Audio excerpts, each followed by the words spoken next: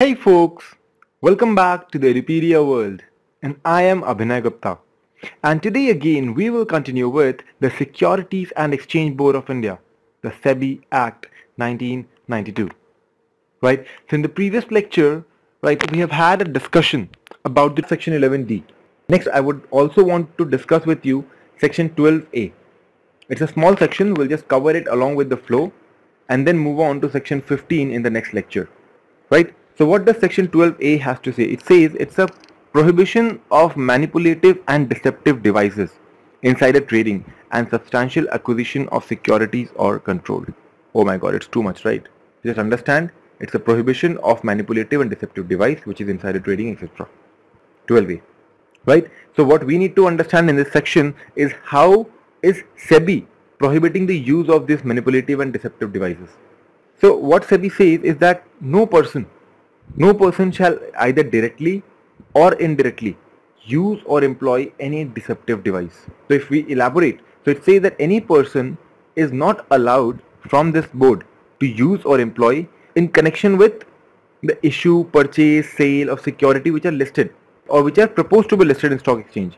They're not supposed to use any manipulative device or a deceptive device that would affect the issue, that would affect their purchase in the market, right? And they're not also allowed to intervene with any provisions of the act, right? No contravention with any provision of the act will also be allowed. So this is what SEBI says, that you are not supposed to directly and indirectly employ this item when you are dealing in the stock, over the stock exchange or for any listed company, either in sale, purchase, transfer or anything of a security, right? Second, it says again that no person should be involved in any defraud. That means you should not employ any device, any scheme, any artifice to defraud in connection with the issue or dealing in securities. Right? Again, for the companies which are already listed or even which are proposed to be listed. That means the shares will come up, right? So don't prepare for any false activities over there. Right? Second, it says that no person shall directly, indirectly engage in any act, any practice, any course of business which operates or would operate as fraud or which would deceit upon a person. So when you are dealing in the stock exchange, you're dealing in the securities of the listed companies, right? They say you should not be contravening with any provisions which are already given there. When we talk about getting ahead with any act or practice which would operate as fraud and try to deceive the investors also, means understand, for example, there's a company which is just coming up. Not a big banner, not a big name, not a big backup, nothing.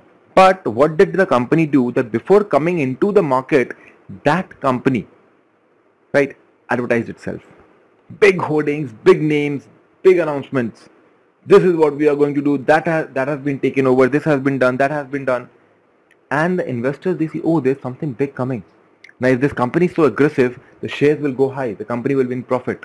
And then the company issues the share. They all buy and the company takes the money and runs away. So that is a deceptive thing. Right? So text, yeah, I could have explained. I was explaining that. But again, by the time I came over here, I understood that you need to understand, right? Connect. So this is the connect. So you should not be allowed to do any of these kind of activity directly or indirectly. Now you're getting the point? Right? Then says nobody should be involving or engaging themselves into insider trading.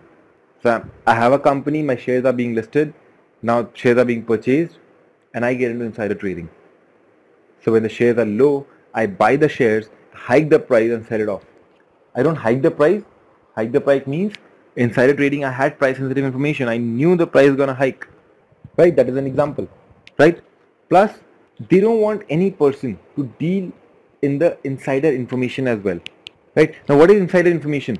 I am the director of the company. Auditors are already on their place, they are working on some things, right? As I shared the same example earlier as well, that if my results are gonna come out, the quarterly results, and the results are showing an upward graph, my share prices are bound to rise. So what I do, I take up majority of the share from the market, and when the price goes up, I sell it off. Obviously, when I'm pulling out shares from the market, the price automatically goes up a bit. Right, but after the results, the price will go up even higher. They'll sell it then. Because the public is gonna see, right, that the company is going high and everything is going good, they'll sell it off. That is insider trading. Then they'll not allow any person directly and indirectly to hold any substantial acquisition. They'll not allow them to acquire, control any substantial acquisition in a company over the percentage which is generally allowed.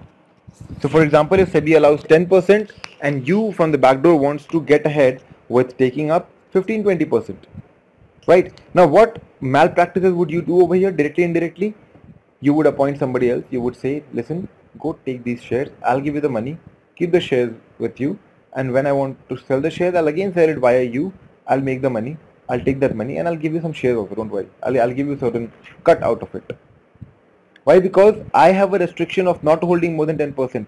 So I applied some fraudulent means, some other means to get to 20-25% or whatever is my desire. And SEBI said, you are not supposed to do this. Right? So SEBI is prohibiting that even when you are launching a company, do not use any deceptive device. When they say deceptive device, do not use any means to defraud the investors or the people who are dealing in securities. Right? That is all about section 12A. From the next lecture, we'll start with section 15. Okay guys? So I'll see you guys back in the next lecture. Until then, this is Abhinay Gupta signing off. Thank you and bye-bye.